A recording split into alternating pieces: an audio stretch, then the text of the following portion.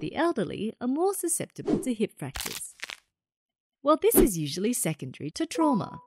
In younger patients, high-energy trauma like car accidents can lead to these fractures, but in the elderly, low-energy trauma, like simply falling from standing height, can cause neck of femur fractures.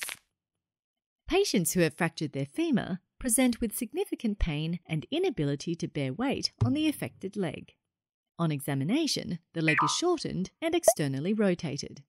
Because the arteries that supply the femoral head are in close proximity to the neck of the femur, a fracture here can also lead to avascular necrosis or lack of blood supply to the head of the femur. The surgeons would usually order X-rays to assess the damage and confirm their diagnosis. Management of these patients is initially analgesia to help with the excruciating pain.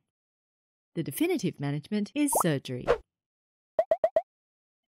If you found this quick anatomy or physiology video helpful, you'll enjoy our video tutorials even more. Click on the button and you'll see what I mean. We have hundreds of videos available to our premium members, not to mention all the fun quizzes, complete articles, and atlas sections to solidify your knowledge.